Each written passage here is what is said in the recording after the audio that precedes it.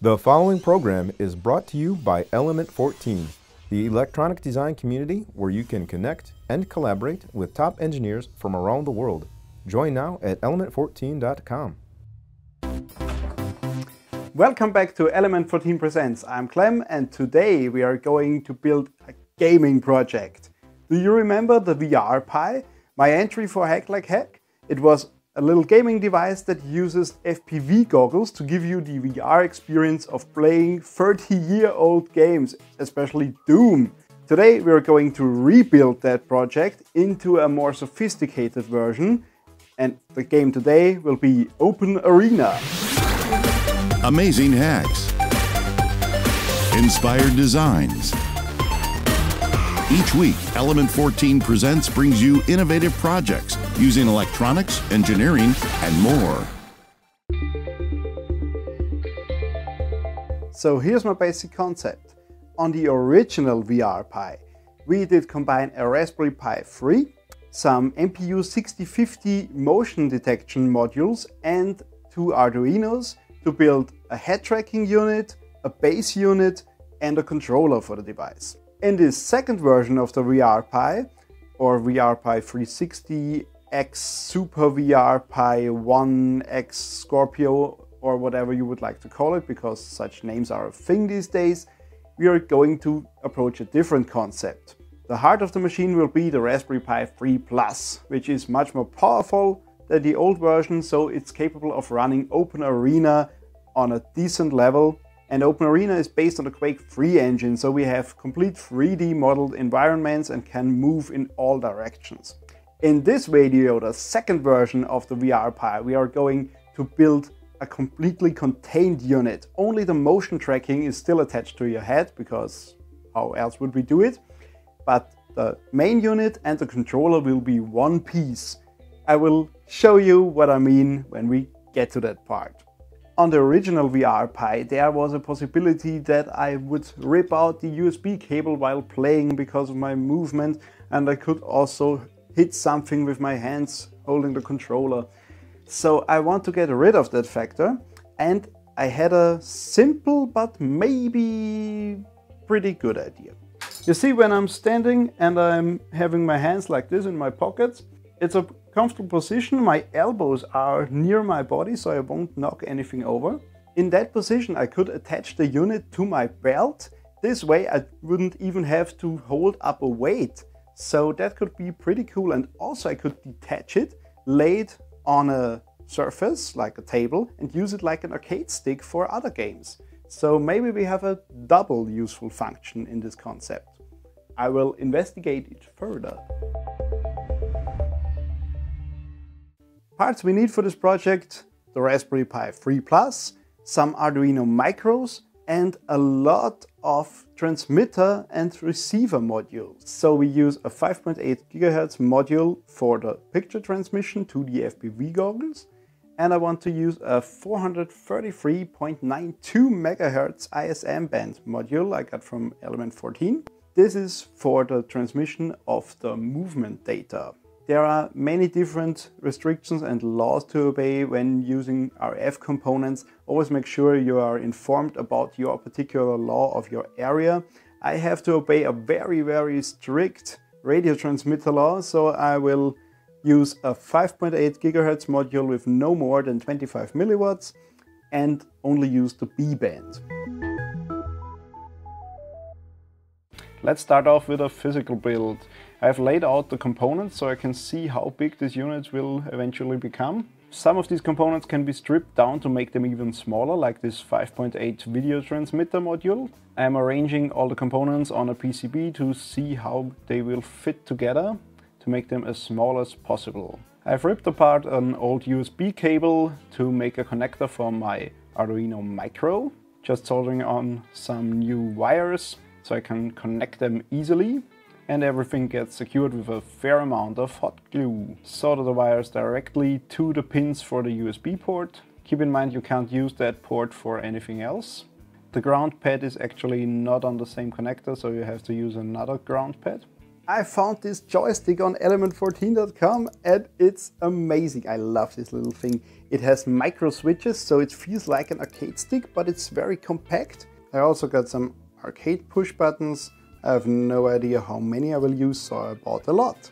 So these buttons get laid out in a fashion like an arcade stick. I'm deburring the drilled holes and snap them in. They fit pretty good.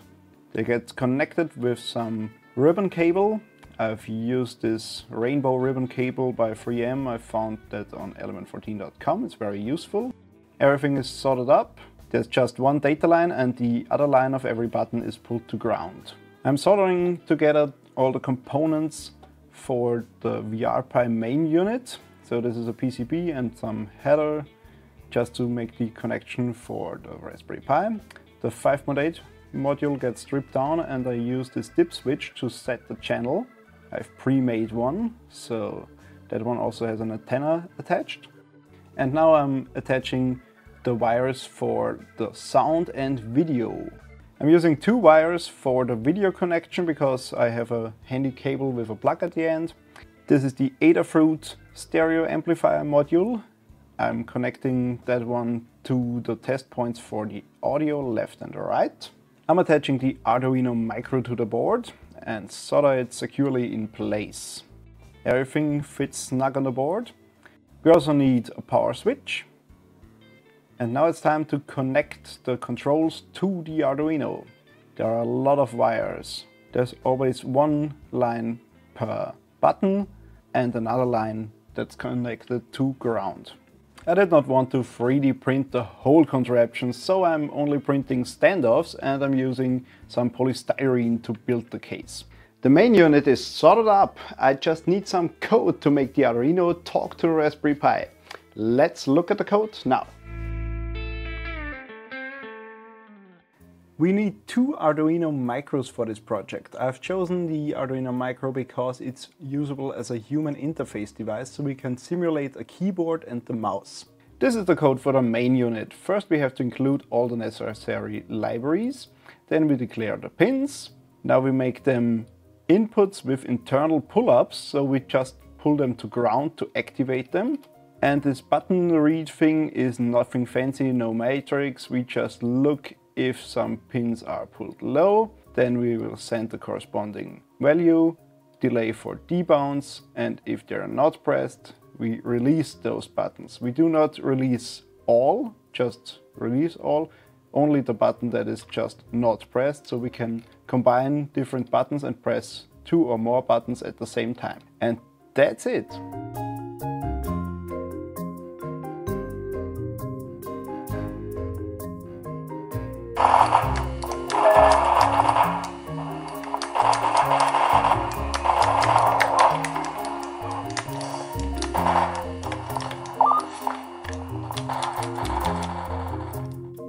OpenArena runs, but to get OpenArena to run on the Raspberry Pi 3 and the 3 Plus, you have to set your Raspberry Pi into OpenGL mode and activate the right resolution. You can find a full rundown on this on element14.com/presents. This is the code for the sending unit. We will attach to the FPV goggles to map our movement in space. First we have to include all the necessary libraries. Of course, the MPU 6050 library and the mouse library is very important. We declare the values, begin the transmission, map the values of the MPU to the values we will output to the mouse, and move the mouse accordingly. This will automatically get transferred over USB. And then we have some delay for debounce. Here is the Element 14 Viewer Challenge. You can win a free Element 14 Presents t-shirt by taking on the challenge. I had some trouble with making the wireless transmission for the movement data work. It kinda works, but it is very laggy. So there's a challenge in measuring the MPU 6050 and outputting that over serial or over any other communication to the USB port of the Raspberry Pi. So my design kind of works. It transmits the data wirelessly to the main unit, but it is very laggy. that's not playable. So I'm switching to the USB portion and connect it with a USB cable to make it more enjoyable. But here's your time to shine. Design a circuit or a code on the Arduino Micro that uses the MPU6050 module and transmits the data wirelessly to the Raspberry Pi. You can use any components you like or any code you like. Post your entry under this video on element14.com/presents, and I will choose the winner who will receive a free Element 14 Presents t-shirt. If that's not your style of project, don't worry, we have a lot of chances to win cool prizes coming up. So there will be viewer challenges, and there is also Project 14 on element14.com where you can enter competitions to win cool giveaways. The unit is basically finished. I have just added this strap so I can put it on my waist and I do not have to hold it while gaming. But I want to add one more nifty feature. You see, the Raspberry Pi isn't the most powerful machine and it has some issues with certain games that run but do not run quite well or do not run at all. But there are a lot of games that would be nice to play with this arcade setup and also with the VR goggles. So I will make an add-on so you can connect the controls and the VRpi to your general computer, anything you would like to use, and put the picture on your FPV goggles while using these controls. That's the next thing we're going to build. For this part of the build I need a VGA port, and the cheapest option is just to wreck an old computer and get it out of there. To transfer the picture from my normal gaming rig to the VRpi goggles, I will just make a simple adapter from VGA to composite. My handy little adapter is finished. First thing you want to do is change out the antenna for the same type of antenna your FPV goggles use. So in my case I will switch to this mushroom type antenna thingy and then connect it to your regular PC. I have just a plain VGA connector and a splitter cable so I can select the game normally on my PC, then put on the goggles and play. To transfer the movement of my head and the control inputs to my PC over there, I use this long USB cable that runs along the ceiling and connects to my VRpi. Let's try out some games that run on the Pi and some games that run on the PC over the USB connection.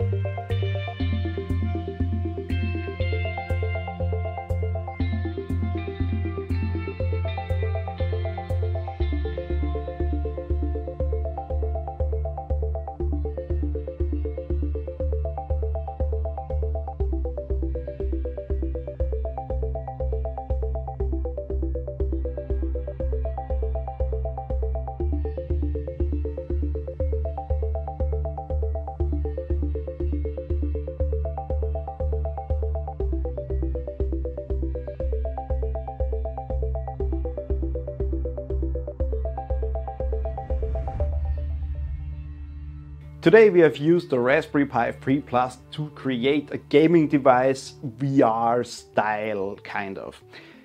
We made a custom arcade style controller and used the MPU6050 to make motion tracking a thing. So we can track the movement of our head in space and transfer it into the game. The VRpi 2 is pretty similar to my original VRpi, but it works a tad better. And the most prominent feature is that you are able to connect it to a normal gaming PC via this adapter and use it to play games that won't run on the Raspberry Pi at all. Don't forget to enter the viewer challenge to win a free Element 14 Presents t-shirt.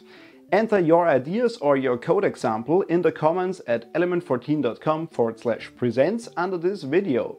And I will pick the winner for a free Element 14 Presents t-shirt. What are some key features that you would like to see in the VRpi 3? Are there any things you would do differently? Do you have ideas for the wireless transmitter? Tell us on the Element 14 community. I gotta go, there's another project waiting for me. Oh. There's a motion sensor. There's a motion sensor. We need 2 Arduino micros for this project. I gotta go, there's another project waiting for me. Oh.